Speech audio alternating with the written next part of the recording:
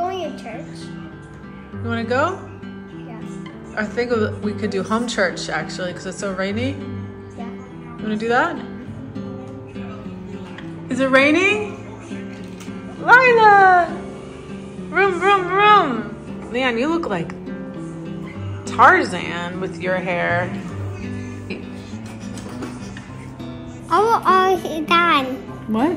Oh, so my hours. Who's that little boy? Is that Leon? That's a good boy right there. I love him so much. He's so smart. He's so funny. You're so funny. Say love you. Hi. We're just riding the bike around the driveway. Hey, Leon.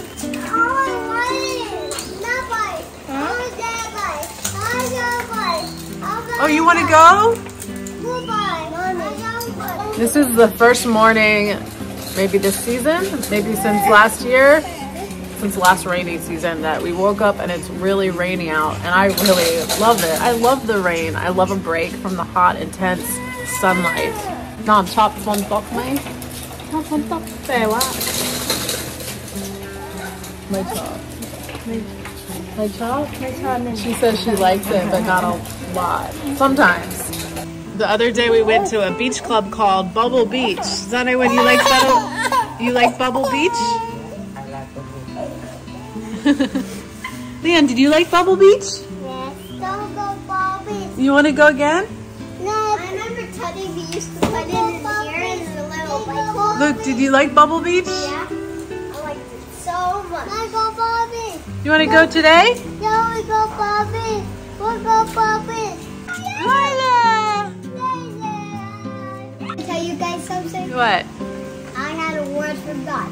You got a word from God? Right now or the other day you're talking The about? other day. Okay, let's tell them. I had a word like this. I'll help you explain it. You want to sit down with me? 2 nights ago, Luke and I were reading the Bible, the children's Bible. I was reading it to him. And we were at the part where Solomon is building the temple.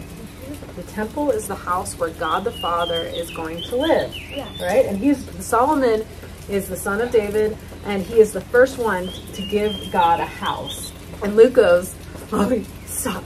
I'm getting something." It was like, you got a download, you got a scroll. That's what it's called. When you get a download from heaven, the Bible says that's like a scroll. Yeah. So he got a download, and he said, "Mommy, I see people building a house." Yeah. For God, and then God built a house for them. And God is building a house for them.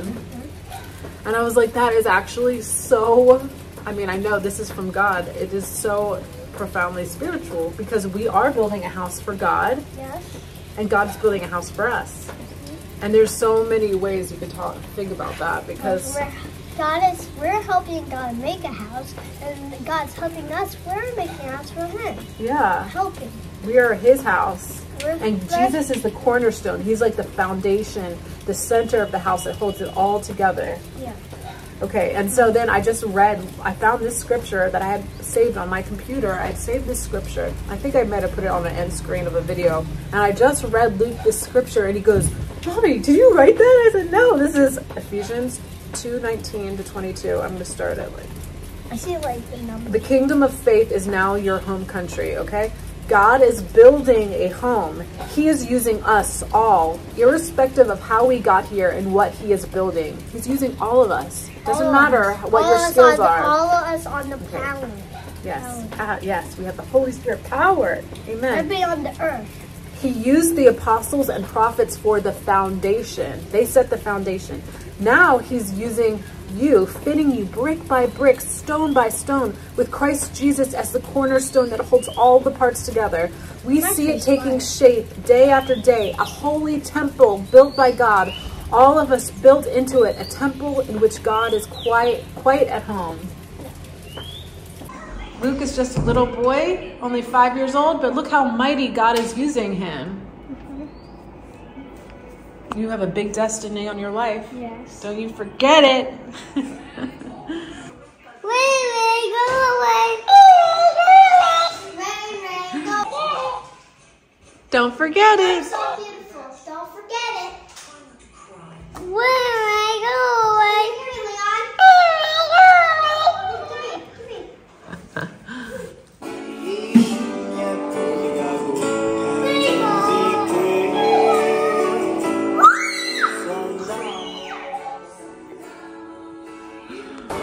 I've been playing this.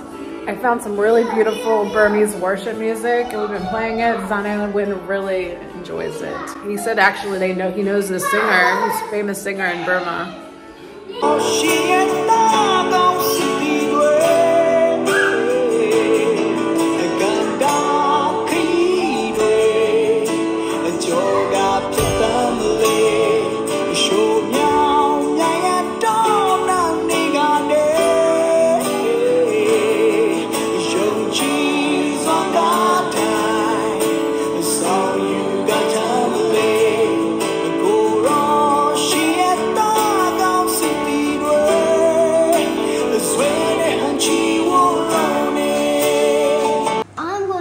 What we got from the French bakery.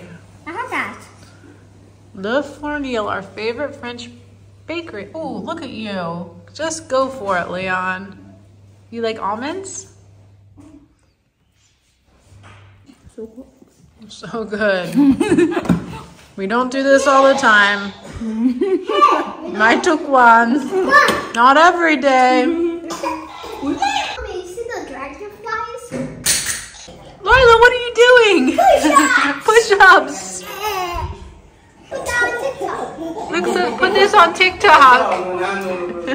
Lila. I'm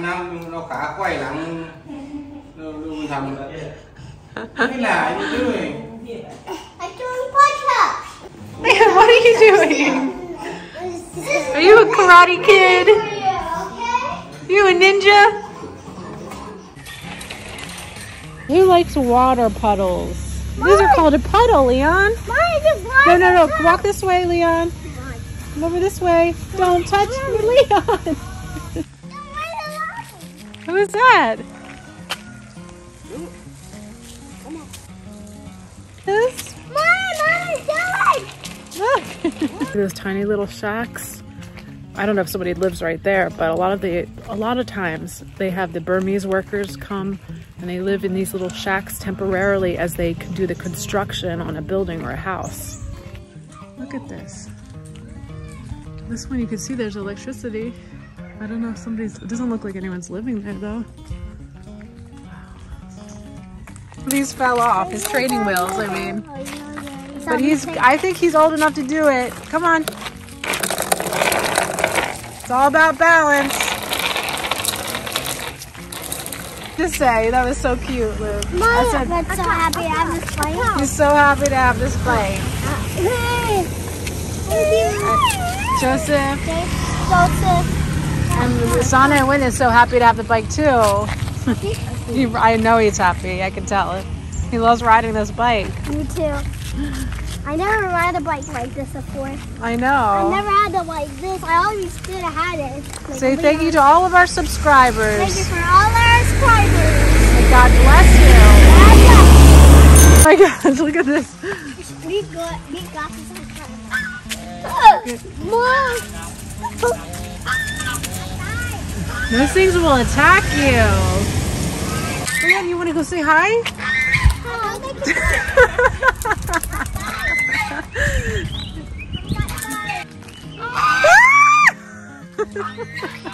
Run! So go say hi.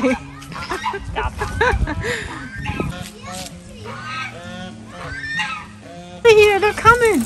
They're coming, Leon.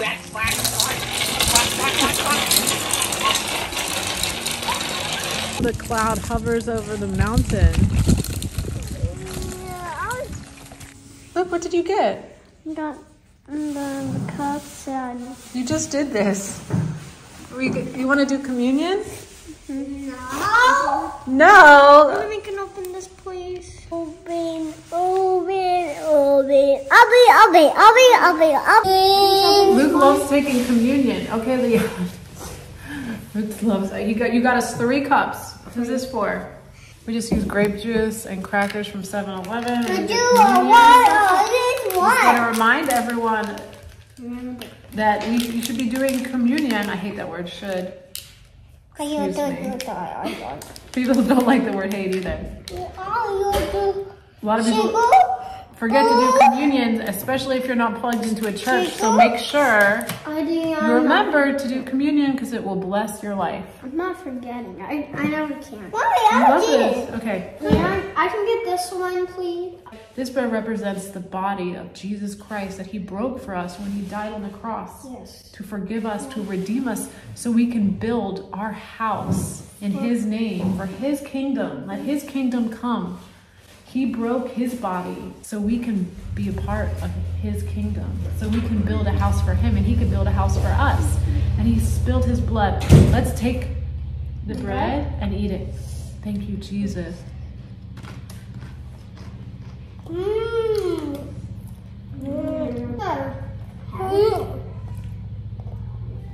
Now he spilled his blood so we can be redeemed, so we can be set free, so we can be cleansed by the power of his blood. It cleanses us of all shame, all sin, so we can walk in righteousness and in truth and in peace. We can have peace in our hearts and a clean conscience.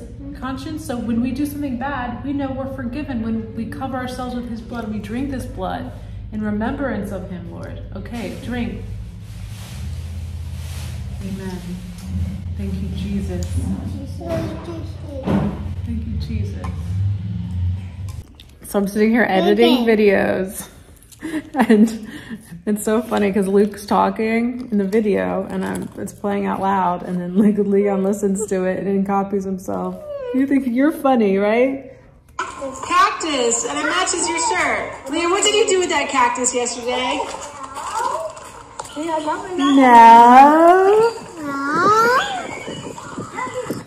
No, I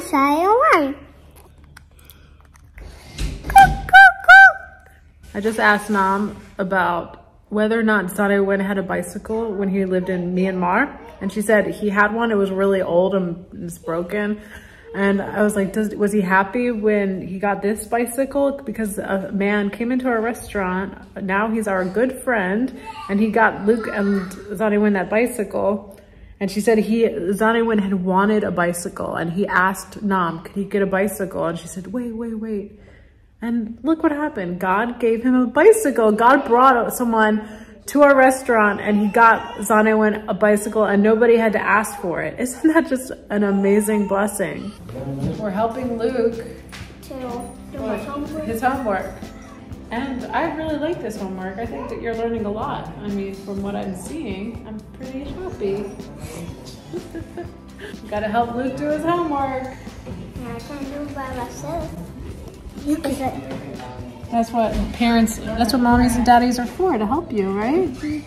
Yeah, do I help you? And teachers? Yeah, but the teachers don't really help you with your homework because that's for home, right? Yeah. Do you like homework? It's like a puzzle, right? We've been eating a lot of like potato, pasta, and rice. It's like all we've been eating, and I'm like, I'm so bored of this. I want to eat something different.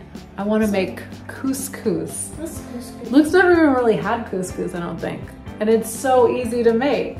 You're gonna see. How my granddad needs. You never had couscous? No. This is like little grains, like little sands of pasta.